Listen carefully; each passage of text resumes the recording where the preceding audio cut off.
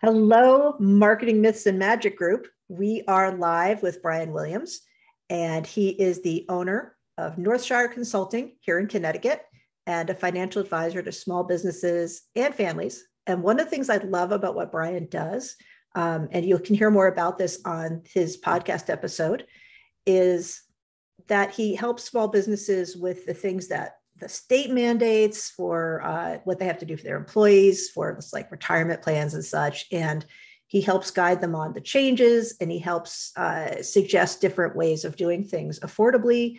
And I'm really impressed with Brian, how you kind of go the extra mile for them, and you care more about, getting them the right plan than making some big commission. And you also consult with people outside your area so that they can then go find their own plans with their own local person. So you're giving a service to people outside your area as well as in. So tell me, what you're doing with that, and, what people are looking for with that. And we'll ask some questions. And as people join us, we'll ask for questions. Otherwise, we'll just have a chat. And if nobody is extroverted enough to ask questions, I'm going to ask them. So Okay, that's fine. I'm just sorry. I'm adjusting my camera a little bit here. Okay. It went a little bit haywire as we were coming on here, but I said you were kind of green around the edges there. I thought maybe you're just really envious of my cool Zoom background. Yeah, definitely. I love it. Yeah. I mean, you said a lot of stuff there, and hopefully I can touch Hopefully on all it was of it. accurate. Please let me know if I said that accurately. No, it was. It was. I mean, sort of at the forefront are those state mandates. So Connecticut is following the lead of some other states like California and Illinois, where, so specifically in Connecticut, about 40% of the workforce, which is about 1.5 million people,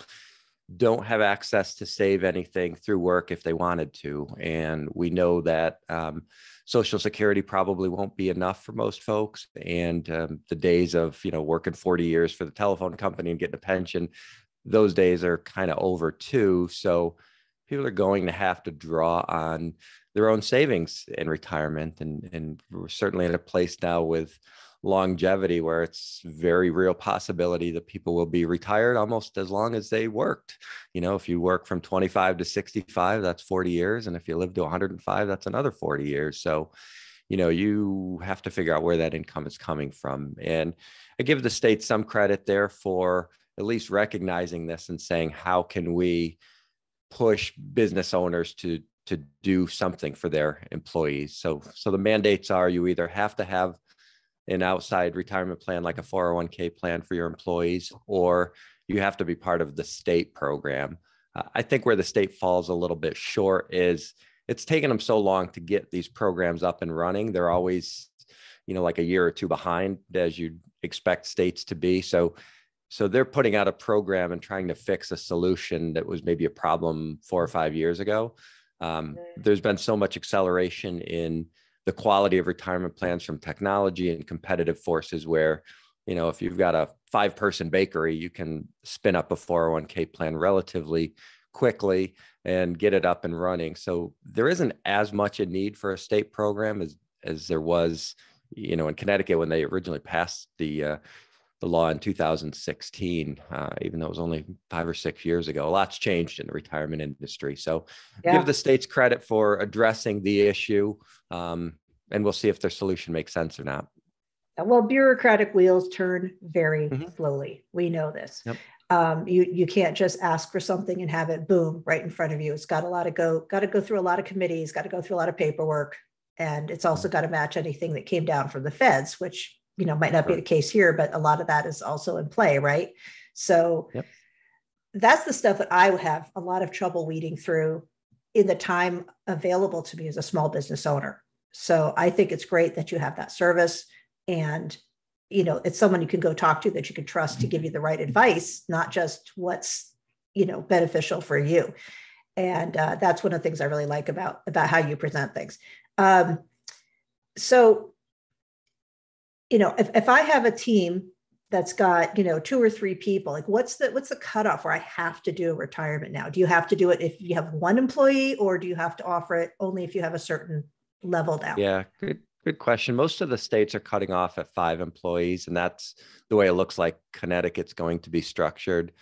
Oregon, I think, has gone all the way down to your first employee. So as soon as you hire someone other than yourself, you have to have a retirement plan. But it looks like now the cutoff is going to be 5 employees. Right now, Connecticut's in their beta testing or their pilot program. So they've accepted a few employers in, and they're just kind of working on the back end to make sure that's up and running. So we don't have a lot of the details yet here specifically, but looking at the way California and Oregon have sort of structured theirs, normally they start with, 100 or more employees, you got to have a plan. And then they go down to 50 and 25, and then they start fining you. And that's where California has started to find some people and send out notices. So, and their goal is not to fine people. They'd much rather you comply and have a plan for your employees, but ultimately there has to be some sort of enforcement on the other end, or it doesn't have much teeth. So, so that's the way they've been putting them together.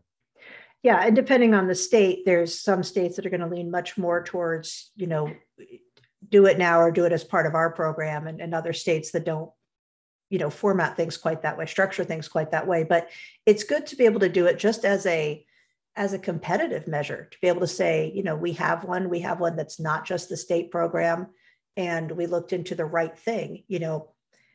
What's the benefit? Like, okay, so my team is not over 5 people in-house yet. I use a lot of freelancers. So if I have 3 or 4, when should I start thinking about getting that plan kind of on paper to at least take the first steps? Can I wait till I have that 5th employee if it becomes 5, or should I be ready when that 5th person onboards?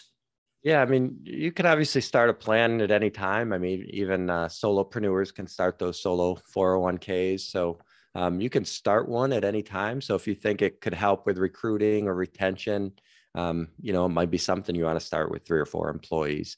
If it's something you think you're going to be growing quickly and you don't want to worry about it later on, I mean, ultimately, we want business owners to be doing them for the right reasons, right? So I'd rather work with business owners who are doing it because they want to help their employees. They realize that this is a benefit to everybody involved, not just because they have to do it because it's a state mandate. So, at any point in the, life cycle of the employer, they can start a plan.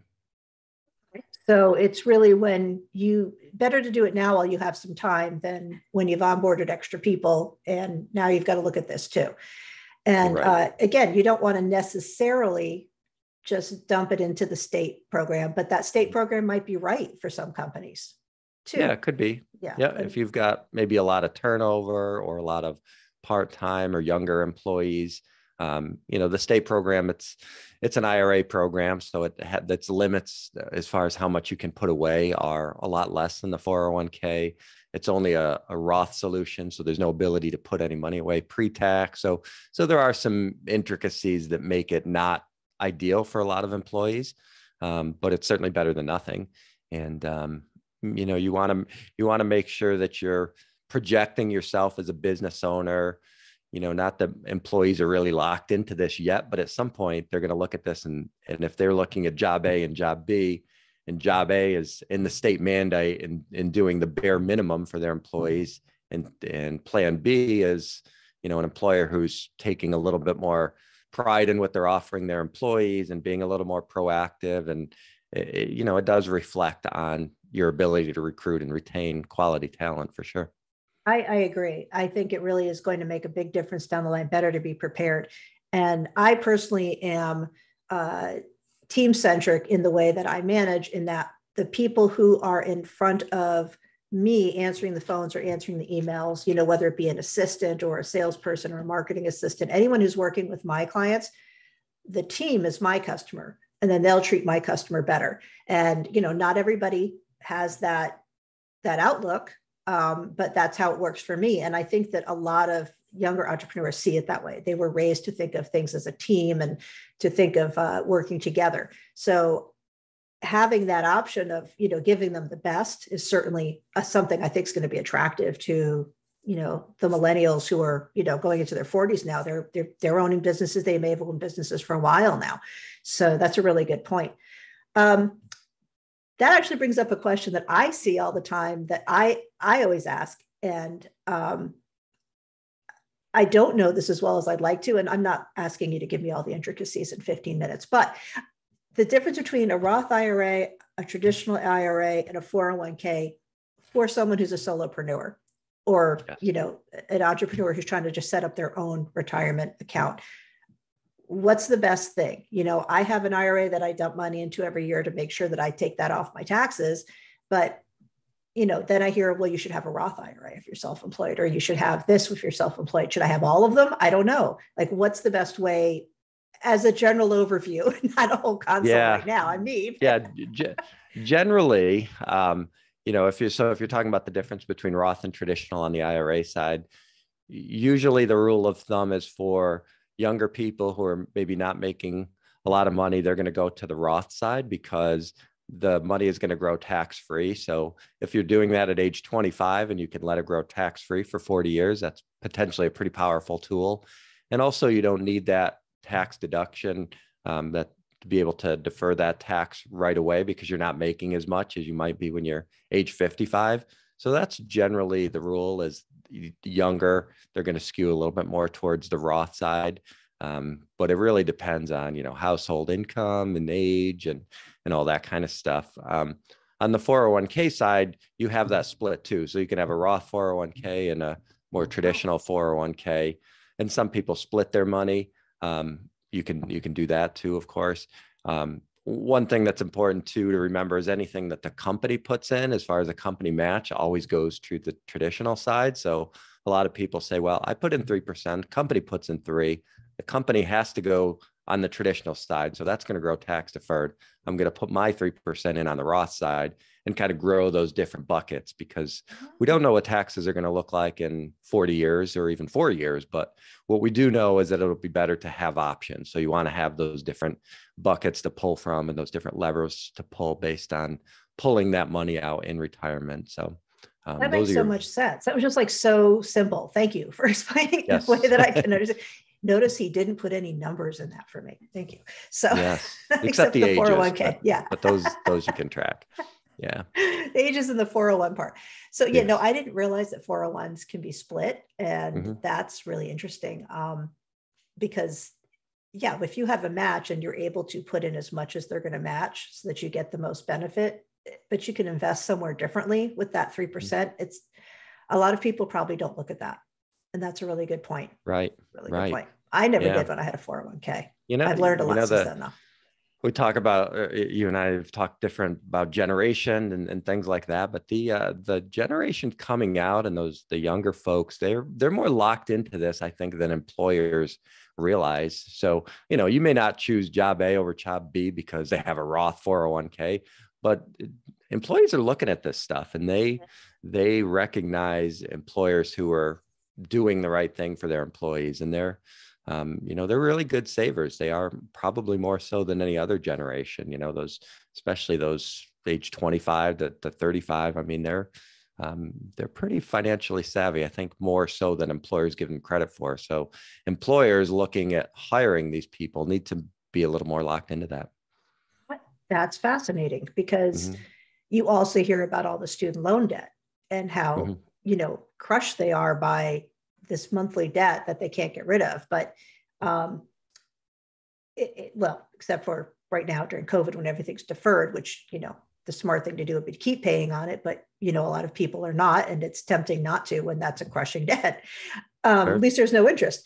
But that's really interesting. And I wonder if there's correlation there. So why do you think that, why do you think the younger generations then, say me, who's been in the career world for 20 years, why do you think they're better savers? Is it because they grew up during a recession and, I grew up in the 80s and Gordon Geckos of the world? Yeah, right. I know. Greed is good, right? No, I think, right. I mean, I really think it's just as simple as it's just more information. I mean, every generation is taller, stronger, smarter. I mean, that's just the way it is. I mean, a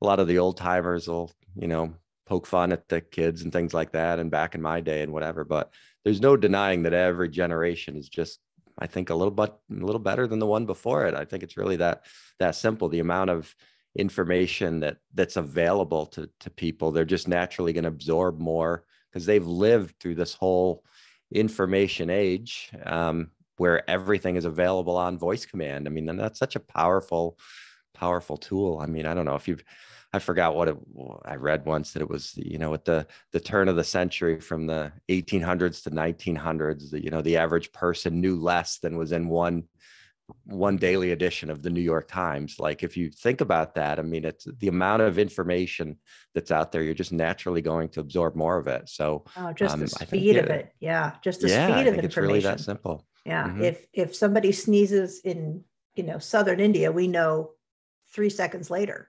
So Sure. yeah, Yeah, exactly. absolutely. Yeah. So if somebody wants to, set something like this up and talk to you, what are the first steps? Like, where do you start them? What kind of questions do you ask them, or that they need to ask themselves about what they need to do?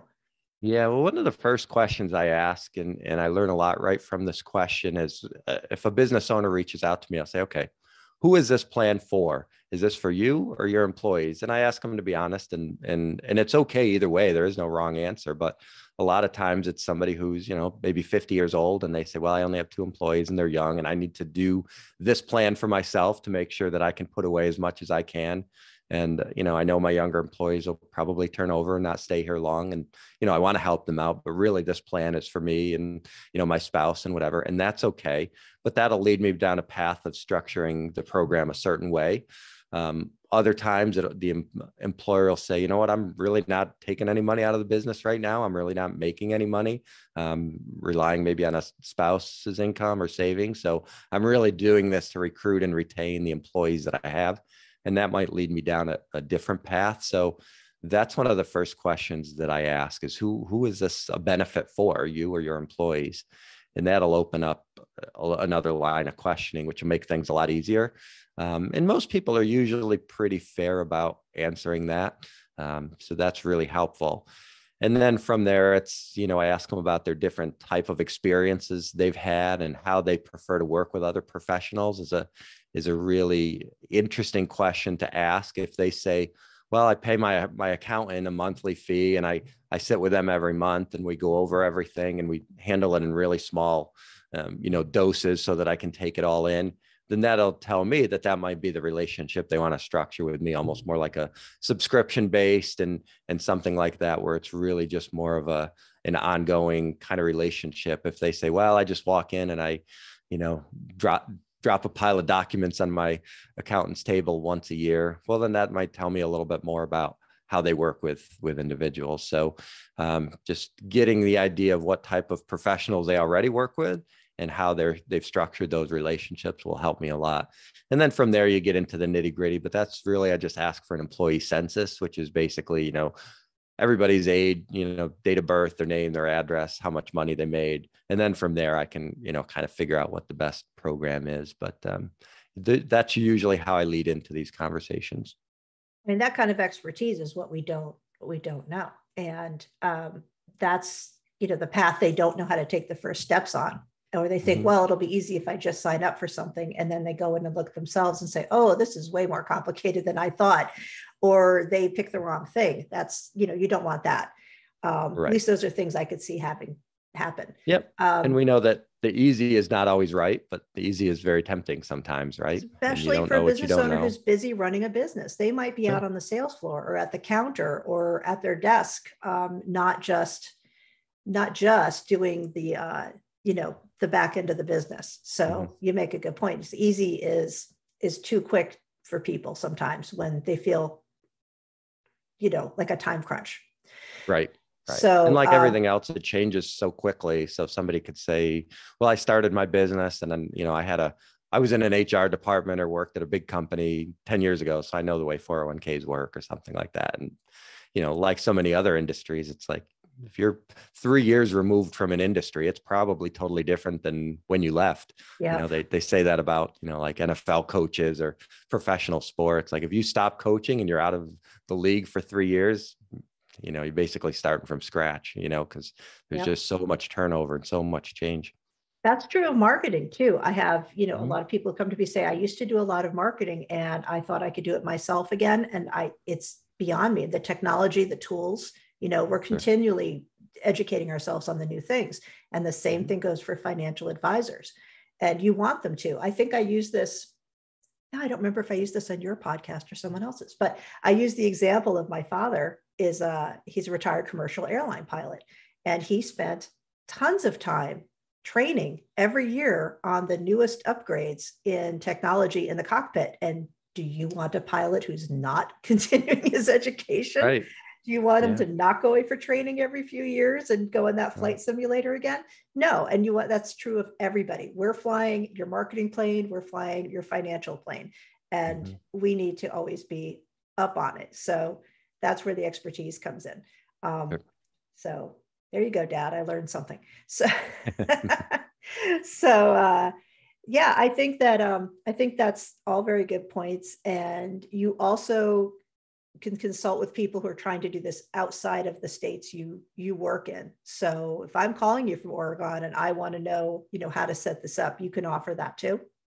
Yeah, we just finished some consulting work we did with a nonprofit in Ohio who had kind of had a sticky situation that we were looking to clear that up going backwards, and then going forward, help them establish a plan. So I was kind of that bridge where it was cleaning up the old stuff, but then also helping them find a local advisor who could service them going forward. Obviously, everything with, doing virtual meetings and stuff like that, we're all kind of in a borderless, locationless world. But I think still it makes sense for organizations like they wanted a very high touch service and somebody to come in and meet with all their employees all the time. So I told them early on I was not a good fit for that. And it was better for me to everybody they had reached out to kind of solve this problem had said, don't worry about the past. That's not a big deal. Here's what I can sell you going forward. And nobody had really approached them with the idea that let's solve the other problem and let's get you set up with somebody else. And so nobody was really solving that immediate need for them, which is what they were looking for. They were always pushing away the past and trying to sell them something going product. So I kind of sat on their side of the table, as you would say, reached out to some local advisors there and had them submit their RFPs and things like that, and guided them through what to look for in an advisor, which is I think kind of an underrated capacity in this business, to do kind of that one time parachute in, take a look at it and move on type of things. Even on the individual side, we're starting to do a little bit more of that, where somebody says, you know what, I like my advisor, but maybe it was my parents' advisor or this advisor I've had for a long time, or I've kind of been punted around the office from, 3 or 4. I just need you to come in and take a look at it once. Am I doing the right things? What would you do differently? And then I can just give them kind of an objective 1-page report of here's what's happening. Here's the questions to ask. And then I'm out, and they know that I am just operating in their best interest because I'm not looking for any sort of ongoing relationship. I had somebody refer to this exact kind of scenario yesterday. And here's the sports metaphor. This will end my knowledge of sports metaphors. But they called it quarterbacking. When you're we're not asking you to give up what you're using for this service, but we will help you with this other service and then make sure it works all together. And I thought that was a really good way of describing it, because even I understand what a quarterback does. So right. It gives you your quarterback, right? Is that how that works? Yeah. No, that's not how that works.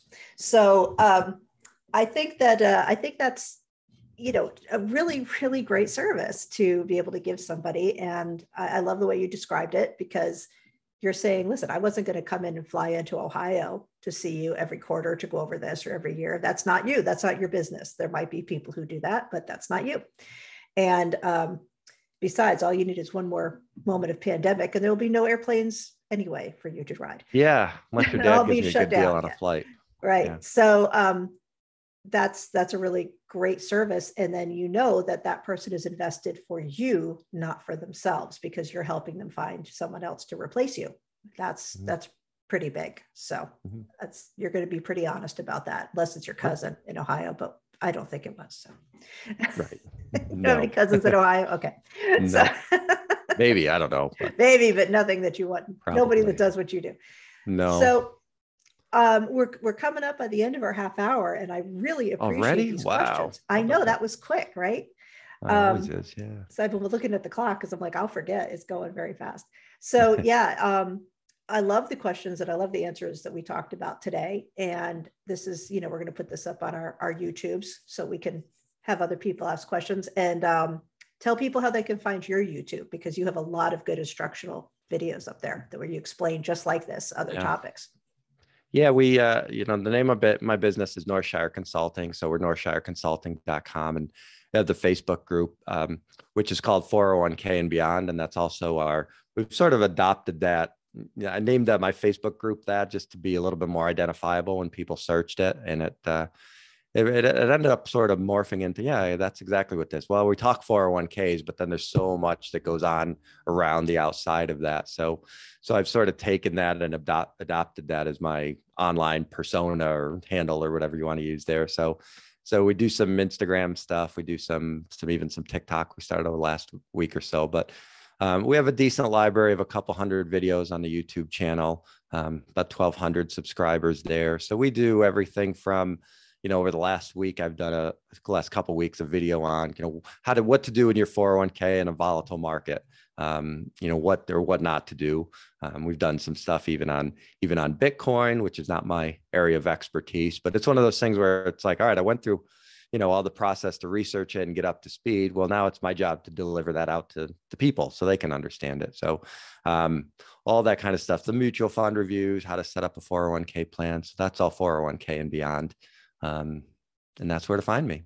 That's very cool. And, thank you for being on the Marketing Myths and Magic podcast group on Facebook and LinkedIn today. Yeah. I appreciate it. I'm sure we'll see you again. And I'll talk to you because I talked to you already in some of our groups, right? So I'll see you next week anyway. Yeah, that's right. And we just started a podcast too. I forgot to mention that, but a buddy of mine had started. He's actually a pilot, believe it or not. But we started this. He's in the technology space, and I'm in the finance space. But he's kind of got an interest in finance, and a lot of the stuff that I do is very tech heavy. So we did this finance and technology podcast. We figured we'd get about 10 episodes in before we really started to promote it, and we've done about 8, so we're starting to put that out there a little bit. So that's finance and technology with Brian and Eric. So we have a Facebook group for that, and we're about 8 episodes in, so we're having some fun with that, kind of learning on the fly as we go, just kind of making it up. But we're excited. I'm still about doing that too. I'm in season 2. I'm just making it up on my podcast. Yeah, it never stops, right? Because once you get to a certain point, then you want to get to the next level. So you're never going to level off. You think you got the perfect setup, and then you want to upgrade your camera, you want to upgrade your mic, and you're always getting better, and you're hoping you take 3 or 4 steps forward and 1 back, and that's the way we all go at it now. Learning on the fly, right? Learning on the fly, continuing ed. It's a constant thing in industry. You got it. All right. Well, thank you so much, Brian, for being here, and we will see you soon. All right. Sounds good. Day. Thanks. Bye.